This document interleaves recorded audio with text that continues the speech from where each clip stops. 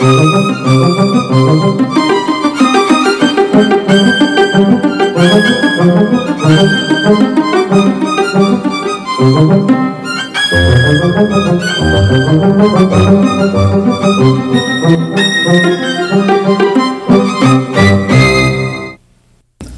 am going to read some pages from Henderson the Rain King to you, and then I'm going to talk to you, answer some of your questions.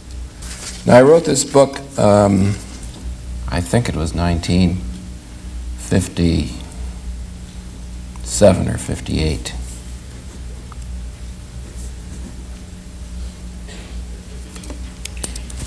And I was living in an old house in Dutchess County, New York, near the Hudson River.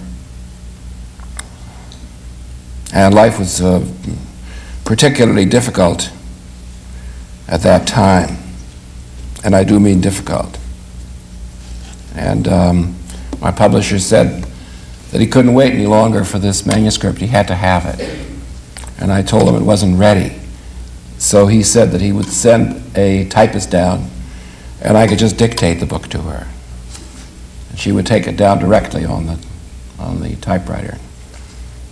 And she came out and she said that she was perfectly happy to do this, but that she didn't cook, shop, or make beds. So I did the cooking and the shopping, and I made the beds and the washing after dinner. And then I would sit down and prepare my next day's dictation. So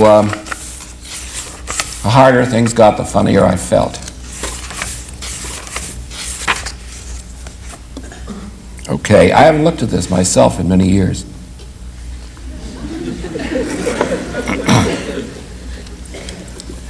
What made me take this trip to Africa?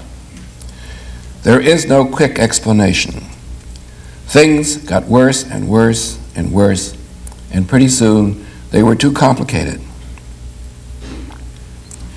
When I think of my condition at the age of 55, when I bought the ticket, all is grief.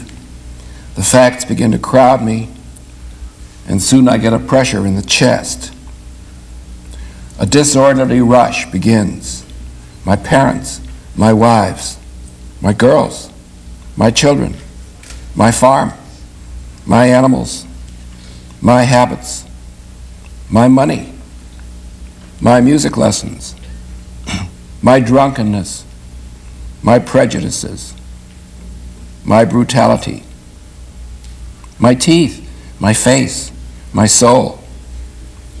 I have to cry, no, no, get back, curse you. Let me alone. But how can they let me alone? They belong to me, they're mine. And they pile into me from all sides. It turns into chaos. However, the world, which I thought so mighty an oppressor, has removed its wrath from me. But if I am to make sense to you people and explain why I went to Africa, I must face up to the facts. I might as well start with the money. I am rich. From my old man, I inherited $3 million after taxes. But I thought myself a bum and had my reasons. The main reason being that I behaved like a bum. But privately, when things got very bad, I often looked into books to see whether I could find some helpful words. And one day I read, "The forgiveness of sin is perpetual, and righteousness first is not required." This impressed me so deeply that I went around saying it to myself. But then I forgot which book it was. It was one of thousands left by my father, who had also written a number of them. And I searched through dozens of volumes. But all that turned up was money. For my father had used currency for bookmarks. Whatever he happened to have in his pockets, 5, 10s, or 20s. Some of the discontinued bills of 30 years ago turned up, the big yellowbacks. For old time's sake, I was glad to see them, and locking the library door to keep out the children, I spent the afternoon on a ladder shaking out books, and the money spun to the floor. But I never found that statement about forgiveness. Next order of business. About forgiveness. Next order of business. I am a graduate of an Ivy League university. I see no reason to embarrass my alma mater by naming her. If I hadn't been a Henderson and my father's son, they would have thrown me out. At birth, I weighed 14 pounds, and it was a tough delivery. Then I grew up 6 feet 4 inches tall, 230 pounds, an enormous head, rugged with hair like Persian lamb's fur, suspicious eyes, usually narrowed, blustering ways, a great nose. I was one of 3 children and the only survivor. It took all my father's charity to forgive me, and I don't think he ever made it altogether. When it came time to marry, I tried to please him and chose a girl of our own social class. A remarkable person, handsome, tall, elegant, sinewy, with long arms and golden hair. Private, fertile, and quiet. None of her family can quarrel with me if I add that she is a schizophrenic, for she certainly is that too. I also am considered crazy, and with good reason. Moody, rough, tyrannical, and probably mad. To go by the ages of the kids, we were married for about 20 years. They are Edward, Ricey, Alice, and 2 more. Christ, I got plenty of children. God bless the whole bunch of them. It's just a sample. And if you'd like to ask me some questions, I'd like to answer them. What historical events influenced you? Well, the first was my birth. That was a great influence. The second was World War I, because I was born during the First World War. And I had an old Aunt Jenny who couldn't speak English properly, and she would sing songs to me about World War I songs. Pack up your troubles in your old kit, beg, and smile, or it's a long way from Tipperary, and things like that. So that was an influence on me, surely. Then I was a child during the period of great American prosperity, the age of Harding and Coolidge. Then there was the Great Depression, which was terrible, but also very inspiring. You found out about life during the Depression. I was on the WPA. And then there was the Second World War, and so on, yes? You think of you as a great writer. How do you think of yourself? I think of myself as a working stiff. If I got up in the morning and say to myself, well, great writer, what are you going to do today? I'd be paralyzed. So I duck the whole thing. And I don't much enjoy being a celebrity. I didn't want to be ignored or passed over. But if, what? Is that why you wrote? To be remembered? No, I wanted my books to be read. No, I didn't write in order to be a celebrity. At that time, it never even entered your mind. It was the Depression period. And really there was no point in preparing for a profession, because dentists and lawyers and engineers were on the soup line. So my father asked me what I wanted to do, and at first I ducked him. I said that I would like to study anthropology, which he had never heard of. But that was just a front, because what I really wanted to do was write. So as I say, I didn't want to be ignored. I didn't want my books to be ignored. But I didn't really care to be such a, to cut such a figure either. Because, well, it interferes with the business of writing. It does give you a certain amount of confidence, so that before you would say anything you damn please, but you did it defiantly. Now I say anything I damn please, and I do it with confidence. Do you usually put your works behind you and forget about them? Or? Yeah, I do. When I finish something, I generally put it on the shelf, and I very seldom look at it unless somebody mentions it to me. And then I open the book and I read it and I say, did I do that? That's not bad. Or if I had it to do over again, I'd throw it out and start from scratch.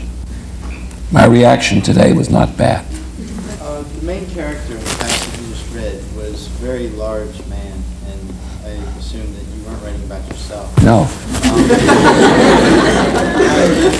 At the time you were writing it, was it inspired, or were you looking at it more as a task that you must complete? Oh no, I was all stirred up.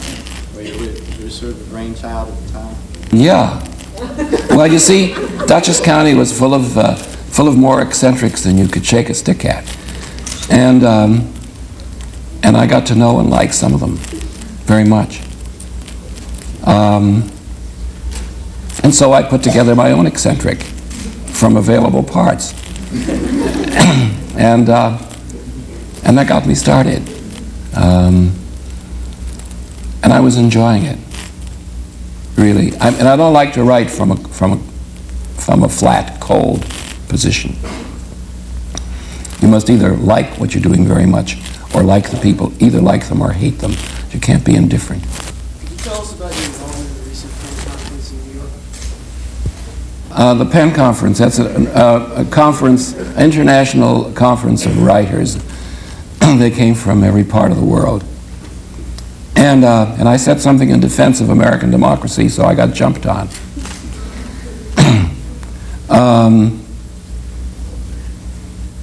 But I still believe that I said this was not a land of perfect justice, but and I had nothing to say about America as a superpower. I made that clear. But I thought that, like Churchill, I thought this was the worst form of government except for all the others. So I had a fight on my hands. It was curious, yes. What kind of books do you read for fun? Well, mainly I read books I've read before because I'm sure of getting fun out of them. What kind of books do you read? Well, I read Dickens, and I read Mark Twain, and I read Faulkner, among modern writers, and I read Dostoevsky, and I read Shakespeare, often. Do you consider them your peers? You mean, do I consider myself their peers? No, I'm afraid not. When you read them, you consider yourself reading the greats? Oh, well, I'm so stirred up, I'm glad to be able to understand them, if that's what I'm doing. Were there any other autobiographical events that occurred that were inserted into the book? Well, Just saying. Were there any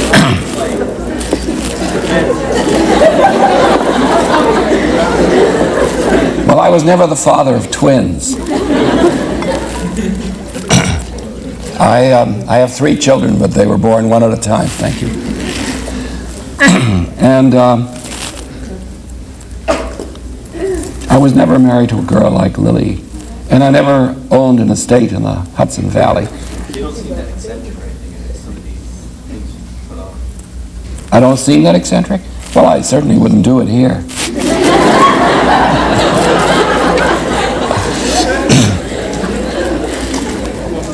No, things that you write are in some degree autobiographical, but the first thing you find out about autobiography is that it's the hardest thing in the world to write.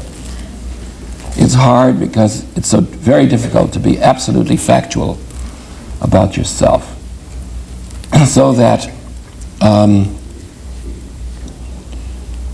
when you write, you may draw on facts from your own life. But if they're not in harmony with your story, they're worse than useless. You just stumble over them. So you have to have a sound judgment and eliminate the ones that don't fit. Because every book, every story has a sort of invisible musical signature at the front. And when you've written the first few lines of a story, those govern all the rest that follows. And if there's no harmony between those openings, between the opening and what comes subsequently, then you're just on the wrong track. And people won't read you because you can't carry their interest. Difficult and most pleasurable for you about writing? Well, the most difficult thing is the occasional panic, doubt that you have that maybe you're not going to be able to finish your project.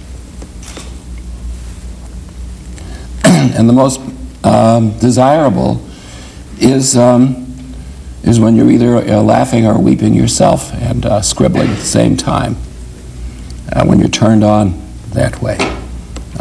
That's what one lives for in this trade. Decided to write and your style just came along. Were there any writers that you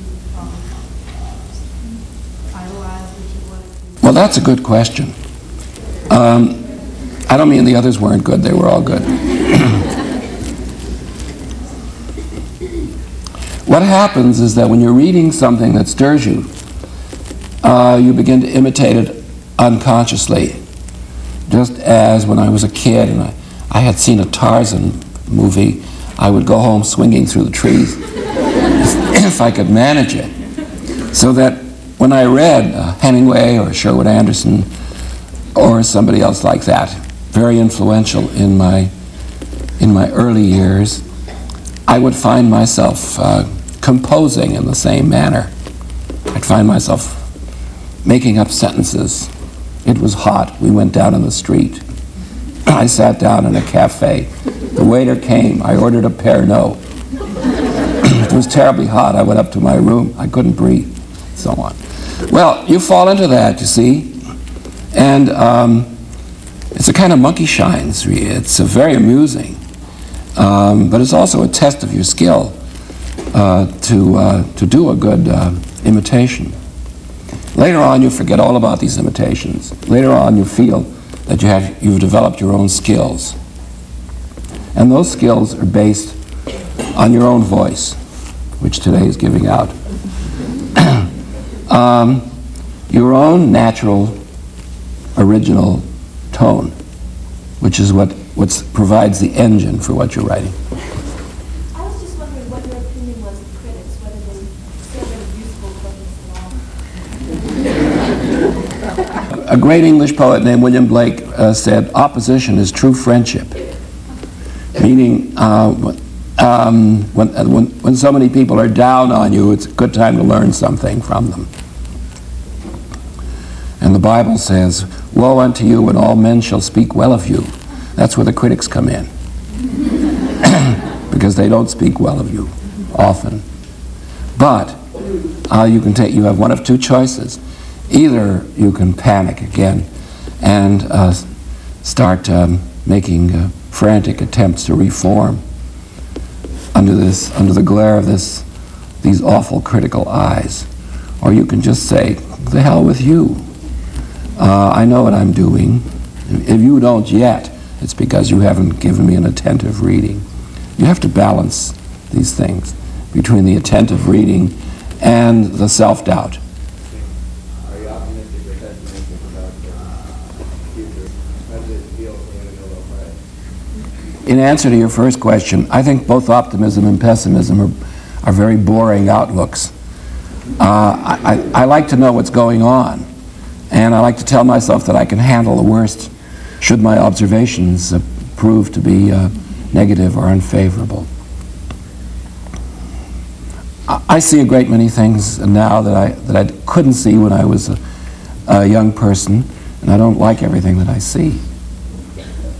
For instance, I see people spending about 50 hours a week in front of the TV, which means that they have no more family life. They belong to the crowd, so to speak. They belong to the media. And they have no individual perspective. They derive their observations, they get them ready-made from somebody who packages them I don't think that's a very good thing for anybody. As for my loss of hope, I can't say that that's true. That's true either, because when I'm ready to throw up my hands in despair, I generally meet some first-rate people. So I back away from that. As for winning the Nobel Prize, well, at first it was very agreeable.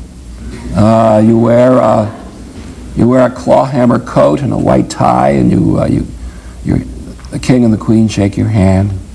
You dine at a palace, and you feel a little bit like Cinderella. But then 20 people burst into your bedroom with cameras in the morning before you've gotten out of bed or brushed your teeth or anything else, and you realize that you're no longer your own master. That once you have received an honor like this, the public takes you to be its property, in a way. The only remedy is to hide from this, which is what I'm doing in Chicago, where occasionally when I give a sales clerk a credit card, she says, or he says, didn't you win in the Olympics about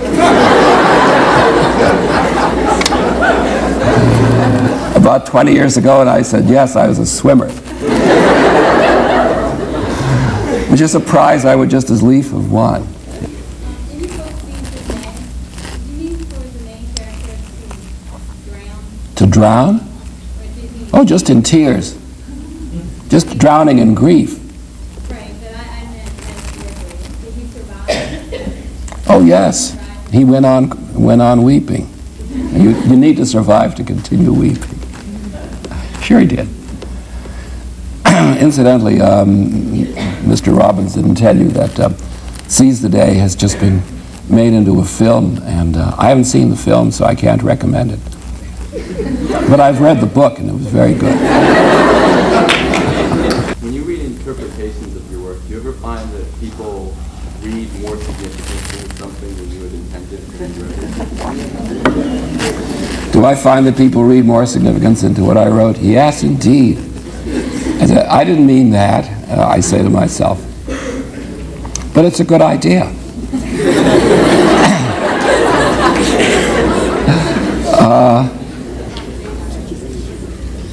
No, sometimes I'm baffled when I hear people's impressions of what I've written. And I say to myself, you always assumed you were a part of the human species. How come you can get yourself so completely screwed up and misunderstood? The answer is that people sometimes put on their thinking caps when they're reading a book, and they feel this is a serious book by a serious writer, I'm a serious reader, and I must give this a serious reading. And the result is that they generally miss the comedy and humor of the book by being so very serious. When I wrote Herzog, everybody raised a cry saying Bellow is the intellectual's writer. On the contrary, I was poking fun at the intellectuals, and I was showing how much a long university education culminating in a PhD could do to disorient you, so that you couldn't handle the ordinary crises of life.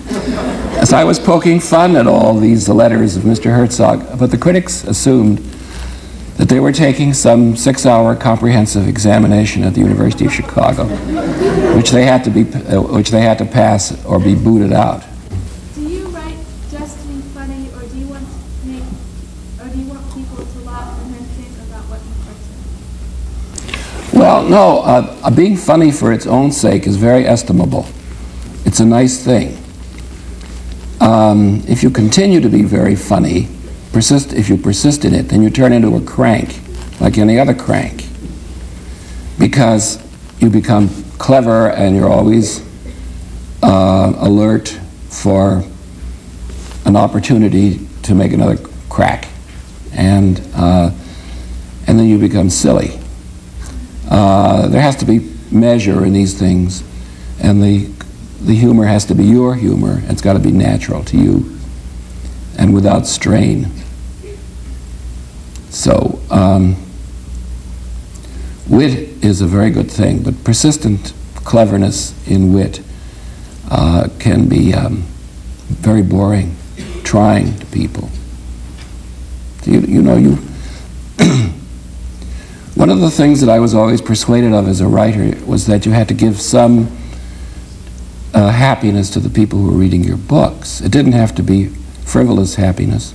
You might be writing about a murderer, but still some kind of delight in a book. And I took it as an obligation. So you don't want people to think that there's some deep meaning about the world and we live in under the humor? Well, I want people to think it if it's there, but only I can guarantee that it's there. If I can't guarantee it, I don't want them to do anything except pass it over as quickly as possible. But usually I can vouch for it because I've been there, so I can give my assurances that it's okay to take it seriously. All your books written in stream of consciousness, like that one passage you read. Well, that wasn't stream of consciousness. That was just a first-person singular. It wasn't really, well, it's freewheeling, but it's not stream of consciousness because stream of consciousness is involuntary. It's what your mind gives you when you're not applying volition. When we're in English classes, right before we have to start to write, we do character webs and outlining and such things. Do you do that?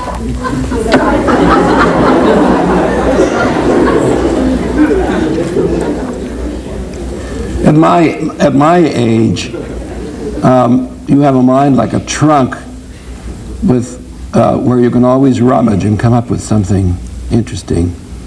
And you have all kinds of projects in the trunk or in the attic or in the belfry. And but you don't write them just because you have them.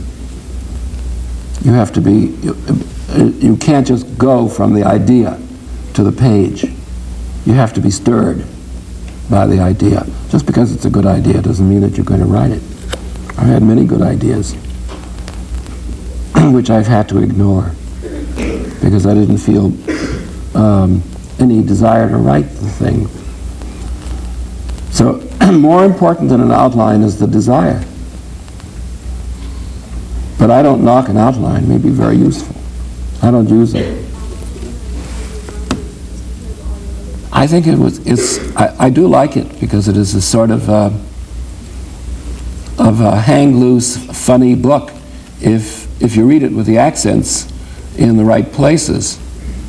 And it's nothing at all if you don't read it with the accents in the right places.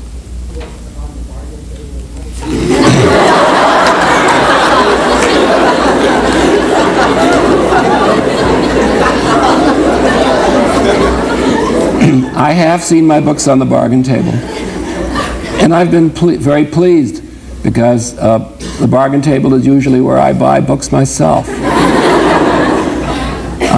Do I look at once to see my books on the shelf? No. I usually skip the A's and the B's altogether. It makes me uncomfortable to see the books on the shelf. Uncomfortable because I can no longer correct the mistakes I know are there. I've missed my chance. I think that's what most writers think of when they see their finished books. They say, if only on page 38, paragraph 2, I hadn't made that dismal mistake. So you hardly see anything else when you pick up one of your own books. Okay, thank you all.